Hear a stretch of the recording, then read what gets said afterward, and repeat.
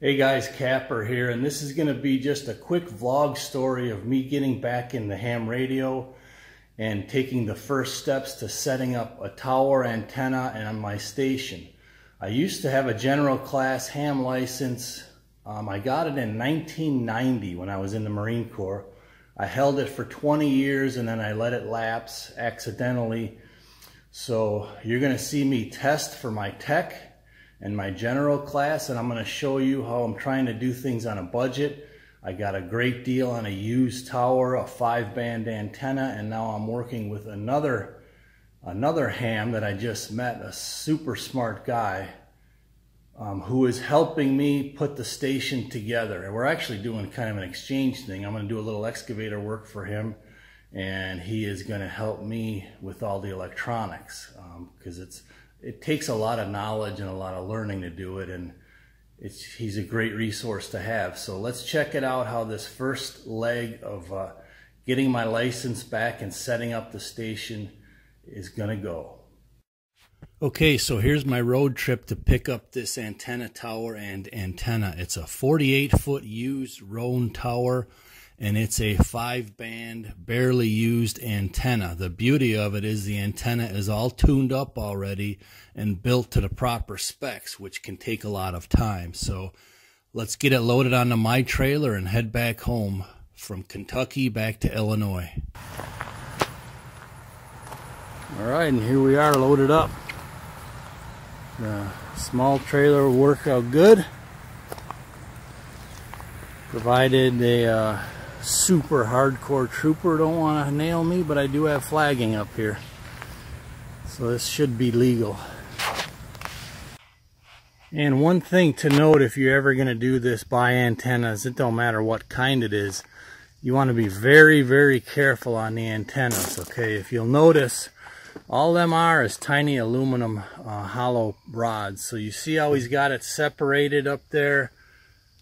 All right, so that these antenna here, that's a ground plane, is not getting dented or damaged because this is all finely tuned. You see all these connectors on there. They're all exactly tuned for different frequencies. So you want to be careful as far as transporting any antenna, not to damage it or bend it in any way, if at all possible. Hey guys, Kapper here, October 13th, Saturday, big day. I'm going to take my ham radio test. Constantly trying to improve myself in different ways and seek out new challenges, so this is just another one. I am hoping to pass 2 levels. First one is a tech, second one is a general. You got to pass obviously the tech first, that's the main level, and then a general is a quasi-advanced level. So wish me luck.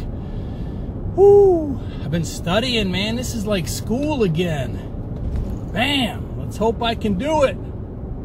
Rolling. Alright guys, wish me luck. The big moment has arrived. I gotta take the technician's test first. It's a cool Saturday afternoon, 45-ish degrees, so wish me luck.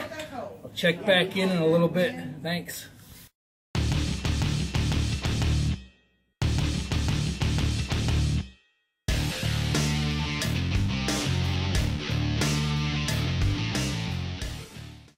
Talking serious suspense here.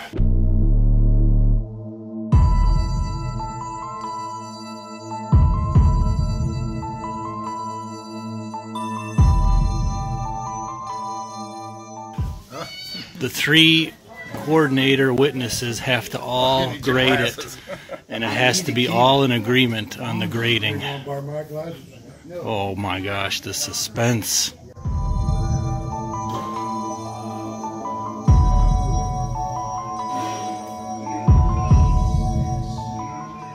All right. I've seen the tower you got.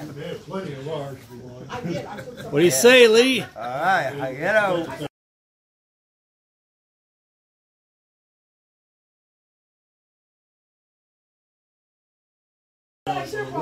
Passed the tech test. Yes. We're filling out paperwork again. The same now thing we're going you just for did. general. Alright, and the news on the general class license. Boom!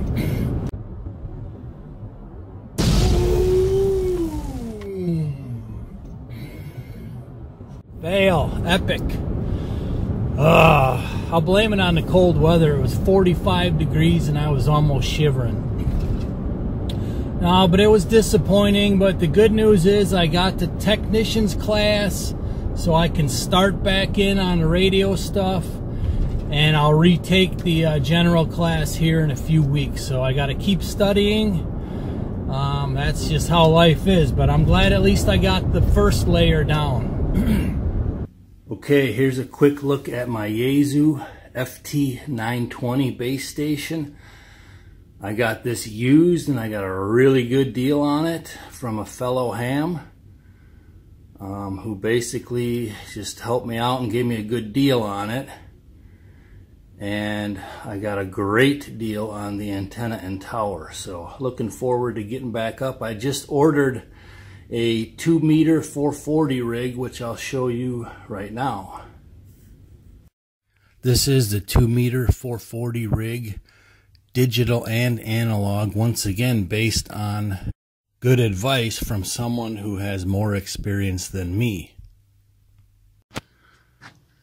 Okay, so my friend Tom and I did an assessment of our potential antenna sites here, and we came to the agreement for the tower placement of right here at this little bump out seam.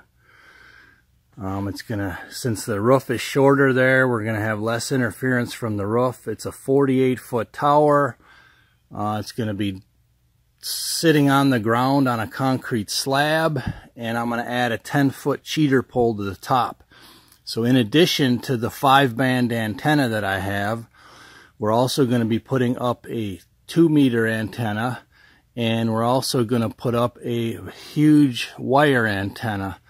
We're going to be running the lines across the roof there into those pine trees, and there's two other options. We could run a line all the way down here to that hickory, but another option is we run one of the lines over to those pines. So it's going to be interesting, but I'm working on getting everything put together. I ordered everything for all the parts we're going to need, and so now I just need to work on digging that hole and getting the concrete set. And I'm trying to keep it on a budget. I mean, this stuff is expensive, but just one example, I bought a hinge plate, so the tower is going to hinge, so it's going to be a lot easier to put it up. But there's 12-inch bolts at the base of the hinge plate, and they want 20 bucks a piece for them at Roan. So I'm going to just go to Menards and get the same size 1/2-inch bolts, just weld a piece of rebar on the end in an L shape or a T shape, and I'll get them, you know, for a couple bucks each as opposed to 20 bucks each, and there's 6 of them. So stay tuned, it's going to be interesting. I'm pretty excited to get back on the air. It's been a long time. Okay, so I'm getting my ham radio gear together, and I'm ordering almost all of it on Amazon. But we took a walk around the tower and the outside antenna tower site, and we made a list. We went in the radio room, looked over the gear. So I've got my list here of things that I'm going to need to put the whole station together, and virtually all of it is on Amazon, but I'm going to need to order 1 or 2 parts on a couple of other sites, but it's making good progress right now.